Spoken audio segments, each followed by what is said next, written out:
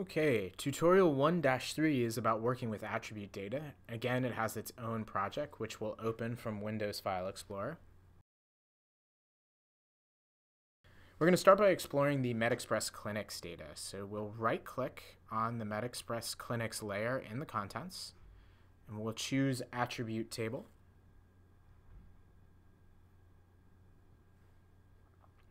We can see a list of all of the different MedExpress clinics in the data, along with where they are located. So this attribute table includes their longitude and their latitude.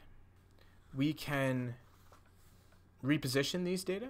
So for example, if we wanted to move website to the other side of zip code, that can be done visually inside the attribute table.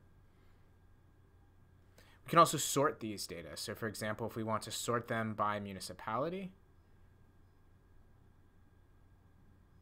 we can right-click on the variable, choose sort ascending or sort descending if we would like it start at the end of the alphabet rather than the beginning. We can also do custom sorts. So right-click on city or any variable and choose custom sort. We can choose city ascending, and then within each city, we can also have the address sorted in an ascending manner as well. So we click OK. And this matters for clinics, in Pittsburgh in particular, that are all within the same city. This puts them in order by address. We'll go ahead and save our project at this point. We'll click Save As and write tutorial 1-3 printer.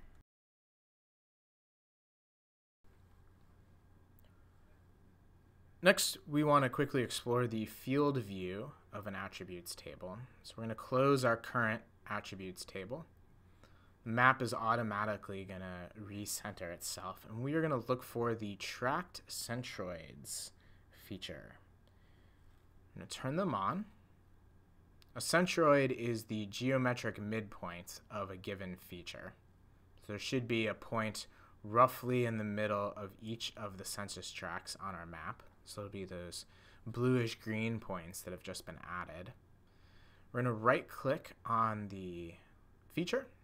We're going to go to the attribute table. We're going to click on this icon in the upper right-hand corner, 3 parallel horizontal bars. We'll select Fields View. And here is where we can edit what we actually see. We can make certain fields visible or invisible. We can make them read-only. We can change their name. And we can edit what's called an alias. Think of an alias as a sort of nickname. And so while field names themselves have certain rules about length or capitalization or symbols, aliases are far more flexible. So for example, we can retype the variable name for female-headed household as female-headed household. We can call unimp unemployed population.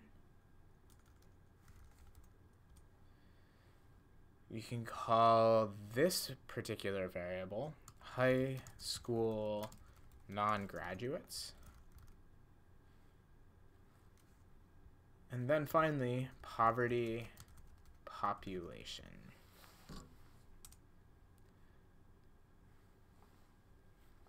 We can also use this to reorder fields. For example, we can move poverty population up in the table view. When we're ready, we can save our changes,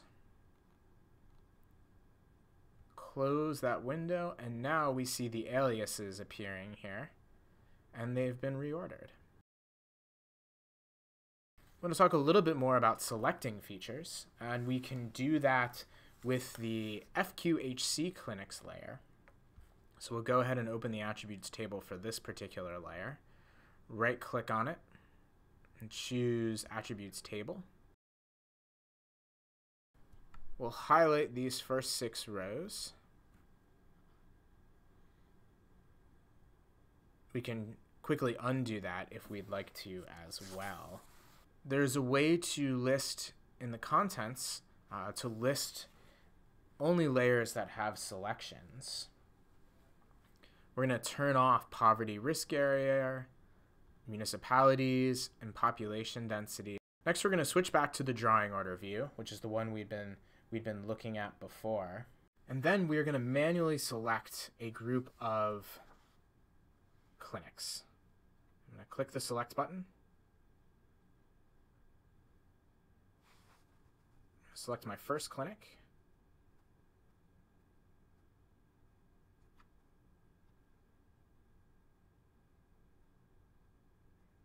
And then select 4 more at the top of the map. Do this holding down the Shift key.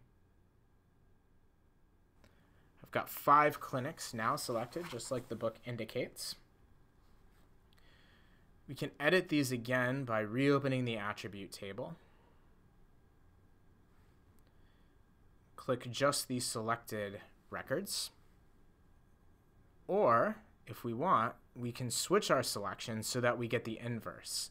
All of the other clinics except for the 5 we initially selected. That's all we're going to do out of this tutorial. Summary statistics are a handy thing to know, but won't be a focus of this class, although we'll briefly talk about how to get them in R as well.